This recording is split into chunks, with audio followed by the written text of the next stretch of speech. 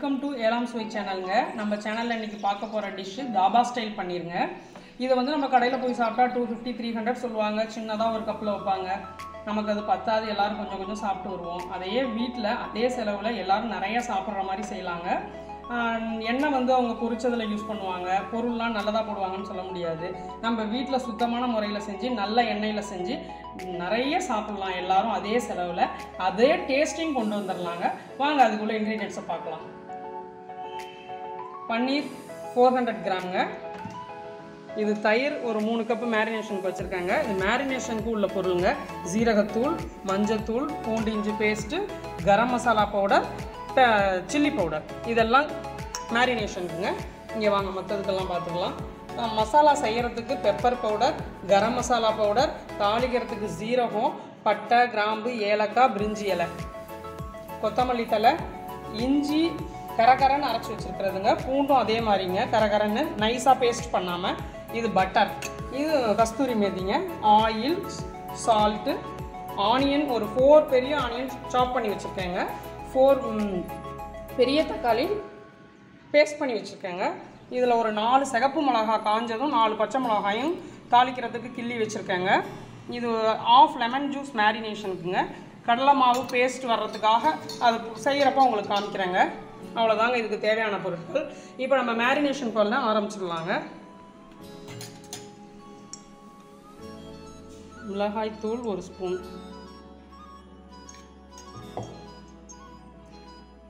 Garam masala 1/2 spoon, பூண்டு இஞ்சி சேர்த்து 2ம் ஒரே ஸ்பூன் பேஸ்ட்டு, மஞ்சள் தூள் கொஞ்சமாக போட்டுட்டா போடுங்க, சீரகத்தூள் 1 ஸ்பூன், சால்ட்டு ஒரு 1/2 ஸ்பூன். அவ்வளோதாங்க மேரினேஷனுக்கு.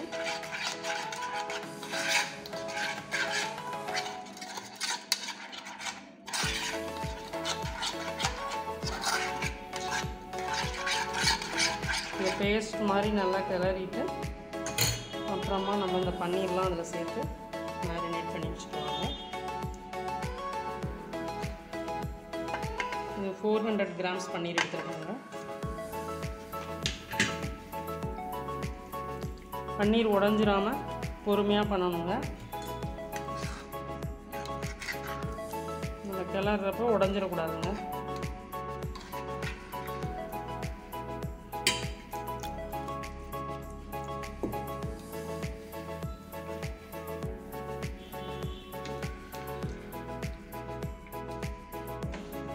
இது அப்படியே ½ அன் ஹவர் அப்படியே இருக்கட்டுங்க. நம்ம கிரேவி செய்ய போகலாங்க. கடாய் போட்டு அதில் ஒரு 5 ஸ்பூன் கடலெண்ணெய் ஊற்றிருக்கேங்க. அதில் 1 ஸ்பூன் பட்டர் போட்டுடலாங்க.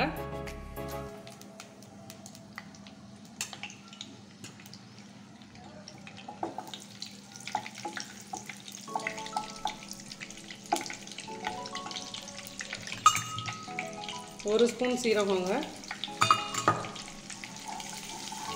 நல்லா பொரியட்டுங்க.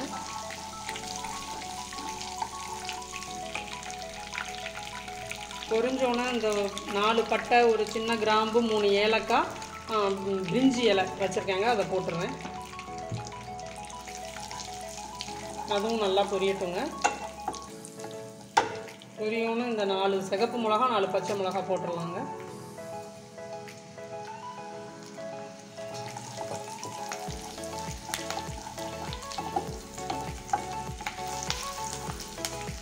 அடுத்தது ஆனியன் போட்டுடலாங்க.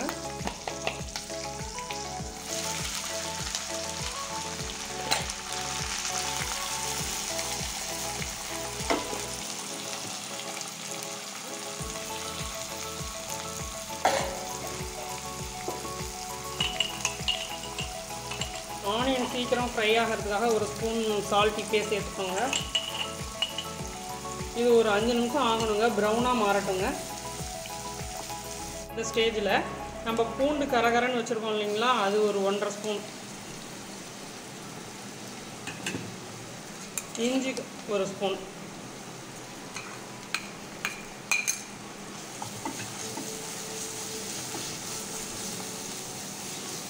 இது எல்லாம் சேர்ந்து நல்லா ஃப்ரை ஆகணுங்க. இதில் கஸ்தூரி மேத்தி போட்டுடலாங்க. 2 ஸ்பூன் கஸ்தூரி மேத்தி. இன்னும் ஒரு 5 மினிட்ஸ் இது எல்லாம் ஃப்ரை ஆகணுங்க. நல்லா ஃப்ரை ஆகிடுச்சுங்க. பாருங்கள், இந்த ஸ்டேஜ் வந்தோடனே நம்ம மசாலாஸ்லாம் ஆட் பண்ணிடலாங்க. இந்த டைமில் நம்ம ஸ்டவ்வை சிம்மில் வச்சுக்கணுங்க. ஒரு 1.5 spoon chilli powder,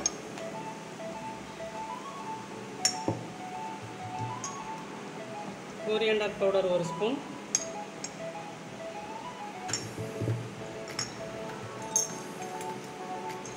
garam masala 1/2 spoon,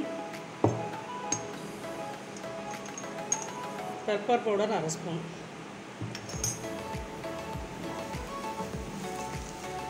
போட்டு நம்ம ஸ்டவ்வை ஃபுல்லாக வச்சிடலாங்க.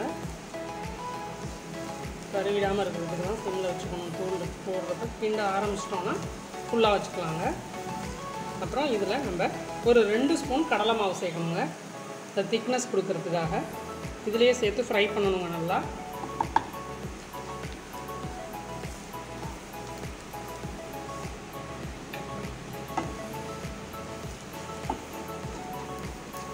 கொஞ்சம் நல்லா ஃப்ரை ஆகட்டுங்க. ஆனோன்னா நம்ம தக்காளி அரைச்சி வச்சுருக்கிறத சேர்க்கணுங்க.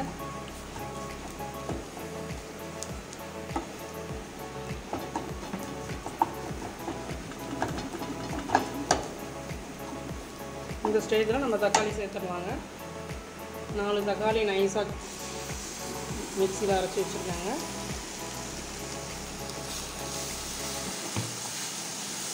இதை நம்ம சிம்மில் வச்சு ஒரு 10 நிமிஷம் கொதிக்க வைக்கணுங்க. கிரேவி 5 நிமிஷத்தில் இந்த ஸ்டேஜில் இருக்குதுங்க. நம்ம அதுக்குள்ளே இது டே 5 நிமிஷம் க்ளோஸ் பண்ணி வச்சுருவோங்க. அப்புறம் நம்ம பக்கத்தில் பன்னீர் ஃப்ரை பண்ணி எடுத்துடலாங்க.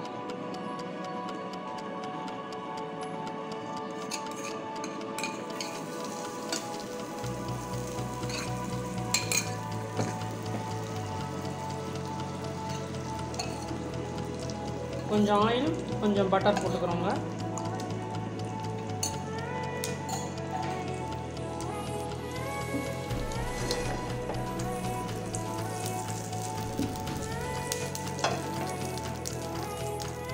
பன்னீர்லாம் இதில் வரிசையாக வச்சிடலாங்க.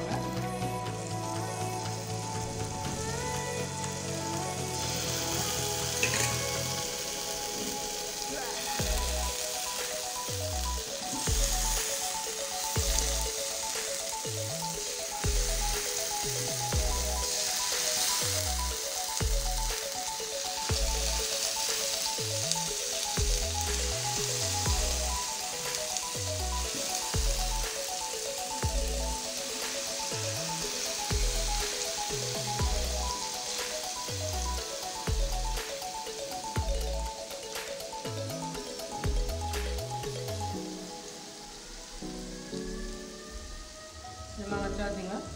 இதை சிம்லேயே வச்சு ஒரு நிமிஷம் வேகமாக வைக்கணும், அப்புறம் ஒரு நிமிஷம் சிம்மில் வைக்கணும். மாற்றி மாற்றி நம்ம திருப்பி ஃப்ரை பண்ணி எடுத்துடலாங்க.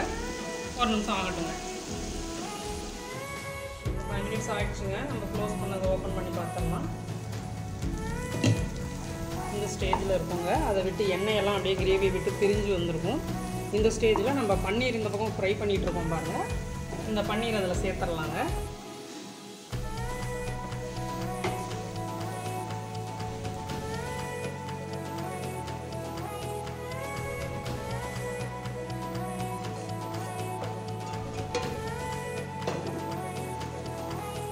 சேர்த்துட்டு ஃப்ளேம் கொஞ்சம் ஃபுல்லாக வச்சு ஒரு 200 கிராம்ஸ் வாட்டர் சேர்த்துக்கலாங்க.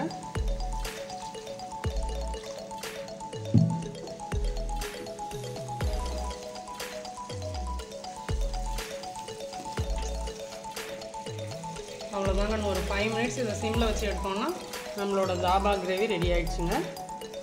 அப்படி க்ளோஸ் பண்ணி ஒரு 5 மினிட்ஸ் சிம்மில் வச்சுருவோங்க. இந்த ஸ்டேஜில் நம்ம ஒரு ஸ்பூன் சுகர் போட்டுக்கணுங்க. போட்டுடுறேங்க.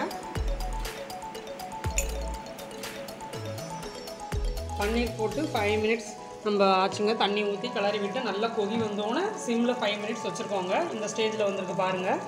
பார்க்கவே எவ்வளோ அழகாக இருக்குது பாருங்கள். அவ்வளோதான், நம்ம தாபா ஸ்டைல் பன்னீர் ரெடி ஆகிடுச்சுங்க. இதில் கார்னிஷிங்க்கு ஃபஸ்ட்டு ஃப்ரெஷ் க்ரீம் கொஞ்சம் போட்டுக்கலாங்க.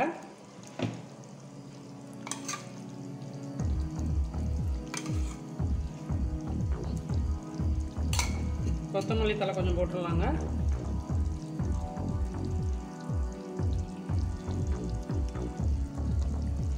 இதுக்கு காம்பினேஷனாக நம்ம வீட் பரோட்டா இன்றைக்கி பண்ணி காமிக்கிறேங்க. அதை சாப்பிட்டுக்கலாங்க. 2 டைப்ஸ் ஆஃப் வீட் பரோட்டா பண்ணி காமிக்க போகிறேன். ஒன்று ப்ளைன் வீட் பரோட்டா, இன்னொன்று கொரியாண்டர், பச்சை மிளகா, பட்டர், கார்லிக் இது எல்லாம் எப்படி போட்டு உங்களுக்கு அதை பண்ணுறதுங்கிறத காமிக்கிறேங்க. ஸ்பைசி கார்லிக் பரோட்டா ஒன்று ப்ளைன் வீட் பரோட்டா. இந்த கிரேவி பாருங்கள், பார்க்கவே எவ்வளோ அழகாக இருக்குது. இது முடிஞ்சிச்சுங்க. பன்னீர்லாம் அப்படியே சாஃப்டாக இருக்குதுங்க.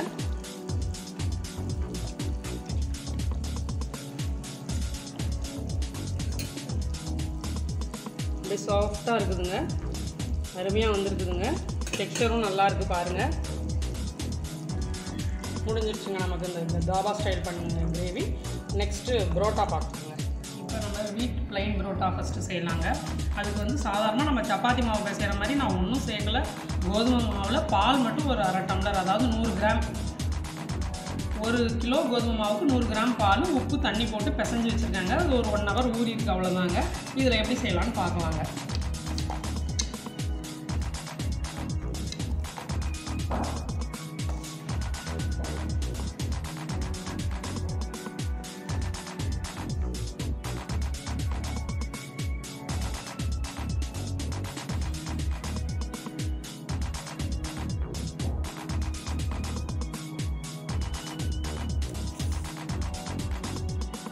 இப்படி பண்ணணுங்க.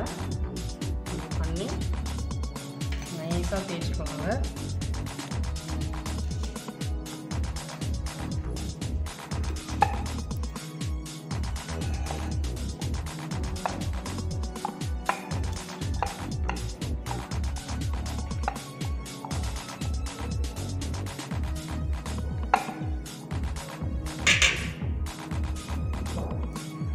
ஒரு ஸ்பூன் நெய் விட்டுக்கோங்க. இதை அப்படியே ஃபுல்லாக அப்ளை பண்ணிடணும்.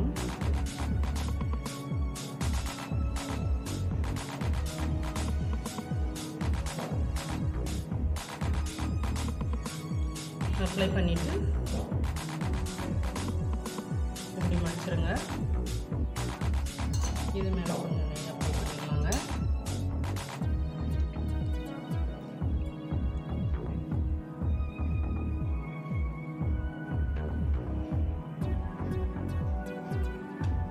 அரேஞ்ச் பண்ணிவிட்டு இதை இப்படி திருப்பிடுங்க.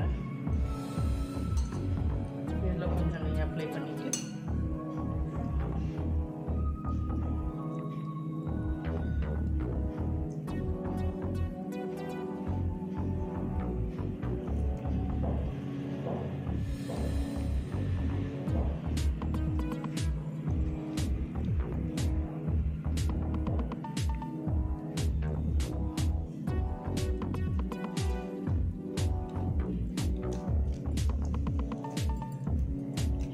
நம்ம கையாலே ப்ரெஸ் பண்ணிக்குவாங்க.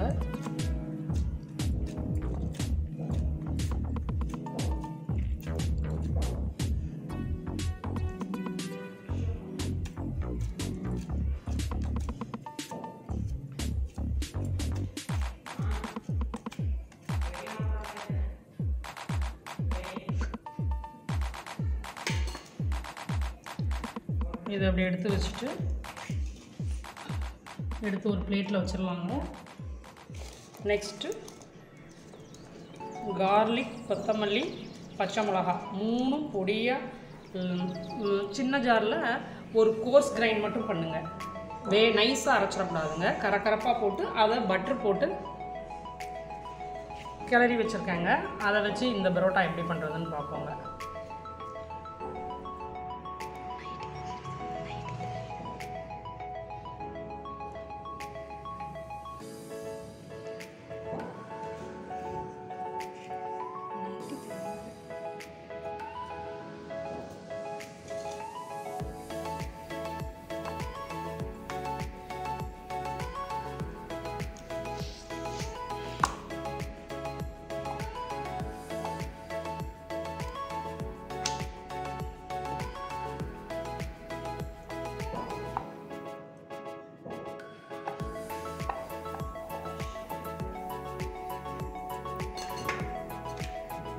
இதில் கொத்தமல்லி, பச்சை மிளகா, பூண்டு 3மே கரகரன்னு அரைச்சி பட்டர் போட்டு கலக்கி வச்சுருக்காங்க. இதுலேருந்து ஒரு ஸ்பூன் எடுத்து அப்ளை பண்ணிடலாங்க. இதில் ஸ்பைசியாக நல்லாயிருக்குங்க அந்த பரோட்டா சாப்பிட்றதுக்கு.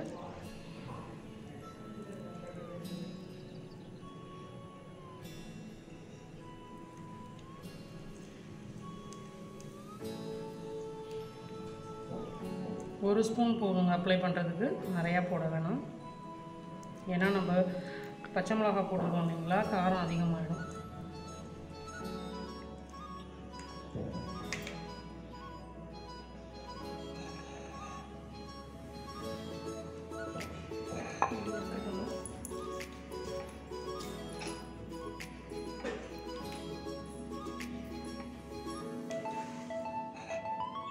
இது இந்த பேட்டர்னில் பண்ணிடலாங்க.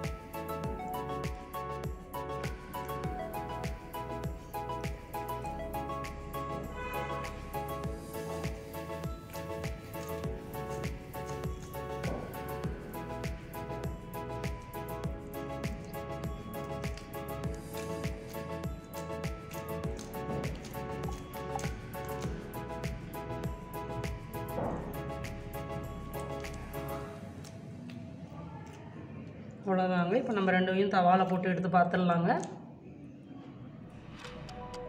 தவா ஸ்டவ்வில் போட்டு ஆன் பண்ணியாச்சுங்க. இப்போ ஃபஸ்ட்டு ப்ளைன் பரோட்டா போட்டு எடுத்துடலாங்க.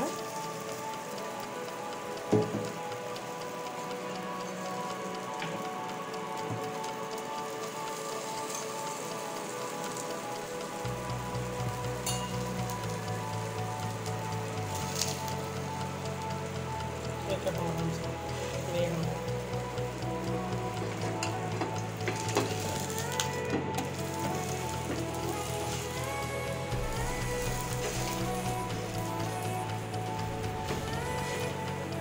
நம்ம பிள்ளைங்களுக்கு வீட்லேயே கிரேவிங் செஞ்சுட்டு நம்ம கோதுமை மாவில் சப்பாத்தி போடாமல் பரோட்டா ஸ்டைலில் போட்டு கொடுக்குறதுனால இன்ட்ரெஸ்ட்டாக சாப்பிடுவாங்க.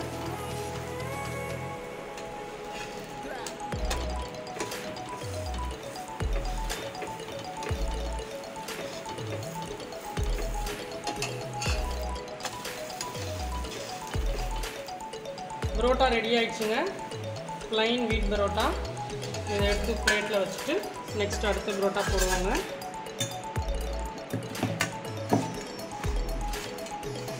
லேயர்ஸ் எப்படி வருது பாருங்கள், சாஃப்டாக நல்லா பிசு பிசு நல்லா இருக்குங்க. இப்போ நெக்ஸ்ட்டு ஸ்பைசி பரோட்டா போட்டுடலாங்க.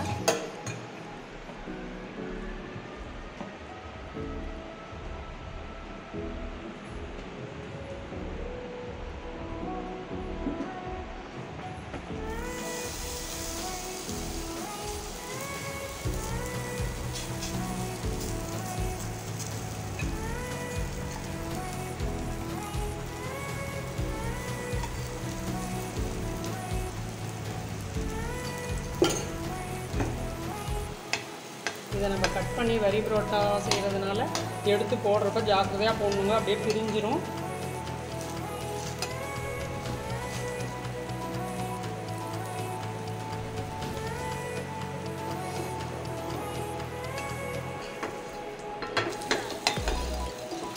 எப்படியே ஒரு நிமிஷம் ஃப்ரை ஆகட்டுங்க, திருப்பி போட்டு எடுப்போங்க. பரோட்டா ரெடி ஆகிடுச்சுங்க. எடுத்து பிளேட்டில் வச்சுருவோங்க.